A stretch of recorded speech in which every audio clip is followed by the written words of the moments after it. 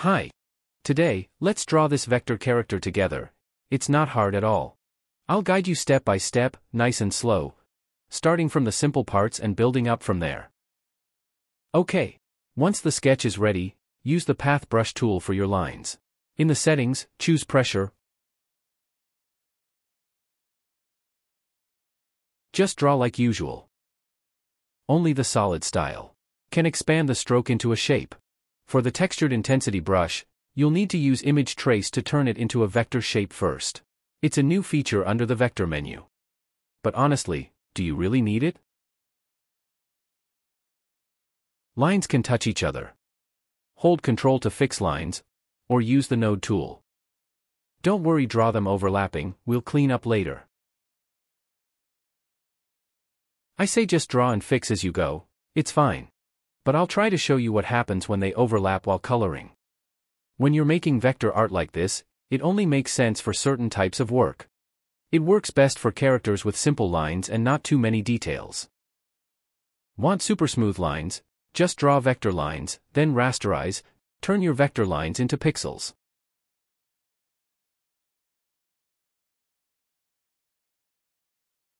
And like I've said before, why vector? Because it's easy to edit, easy to recolor, and you can add textures to your lines. Next, coloring. First, select all strokes. Right-click. Choose Expand Stroke. Now each line becomes a vector shape. Ctrl+G to group.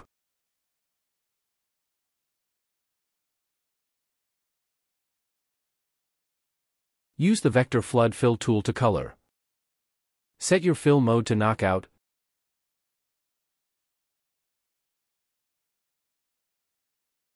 Drop the color in, it'll fill the whole area.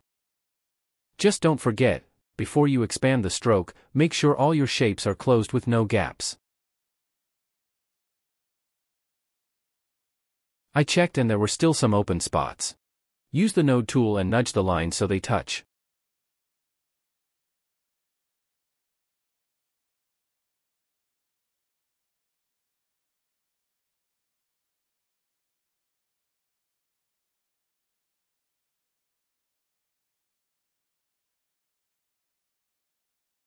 Wherever there's extra overlap, just fill over it.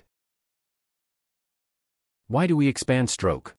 Mainly to close the gaps between curve lines.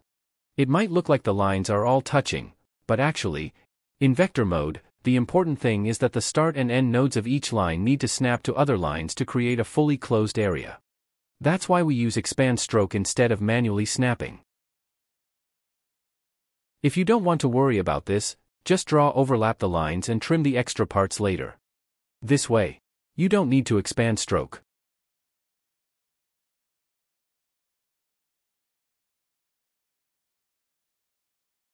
Next step will be merging with Boolean. Okay. Select areas with the same color in the layer panel or go to the layer menu up top, choose Select, Same, Fill Color, or just click to select it in the Layers panel. Then click Add Boolean to merge. Do this gradually for ink shapes, skin color shapes, hair, clothes. Actually, merging isn't required. You can export as long as it's in one group. But merging keeps it neat, easy to recolor, and doesn't make the layers messy. Select Same Fill Color. If you want a shortcut for it, you can set one in Edit menu, Settings, Shortcuts. I map mine to Alt+G. If you don't merge everything into one clean shape, you won't be able to add shadows properly.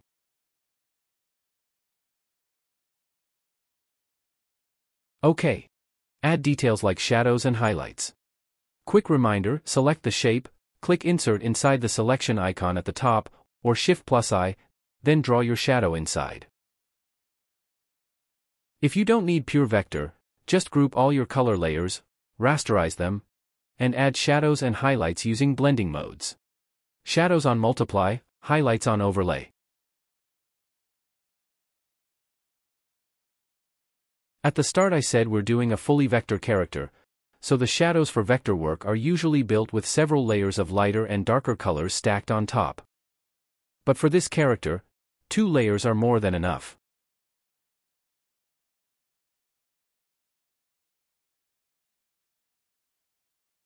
Vector work is a bit like pixel drawing. If you like that pixel coloring style, you can use the pencil tool strokes or the solid path brush to fill in color. Both can expand the stroke, or just use the vector flood fill tool on your shapes.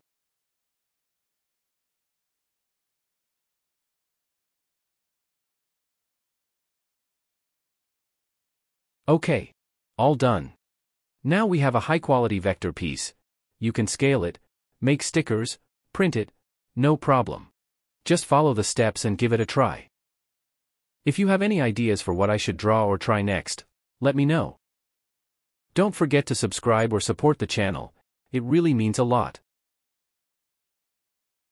For newcomers, check out the Affinity by Canva for Drawing series, all 10 videos.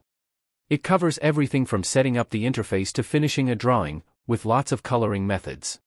If you want quality vector art that scales perfectly, it just takes a few steps. We can have fun drawing together by yourself. Thanks for watching.